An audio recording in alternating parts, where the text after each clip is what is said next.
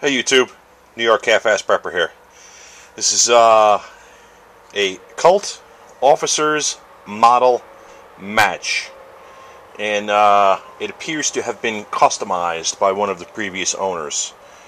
I picked this up. My local gun guy, actually it was his father's gun, he had it.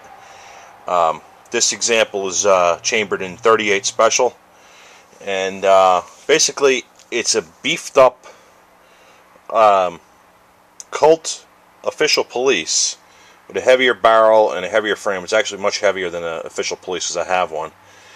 And it was their match model, and it was very accurate. I've shot it a few times.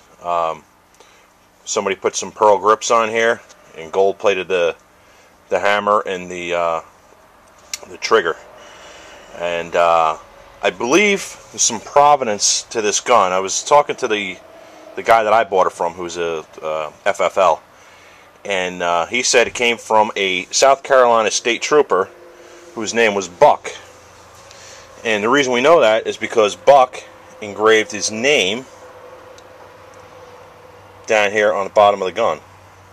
So I'm guessing that Buck is probably deceased now. He probably passed away. Otherwise, why would you sell this gun if you had this in your collection, honestly? But it's a really sweet shooter, really very accurate, adjustable sights, adjustable rear sight on it, and it's just a nice gun, very nice. And it's definitely more. This is more of a handful than the Official Police. I even have a Police Positive with a 6-inch barrel, and it just doesn't even come close to this. And I believe this was the predecessor to the Python. This is one of the models that came out before Colt came out with the legendary Python revolver. But Python basically is this gun with .357 chamber for .357 Magnum, and it has a vented rib. And I think the finish is a little bit different. This finish is old, obviously. It's original. It's wearing off.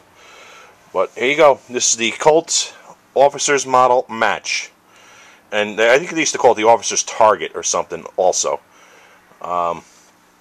And that's it. And this gun has been safety checked. And it is in fact loaded. So we're good to go. So that's it. I'm out.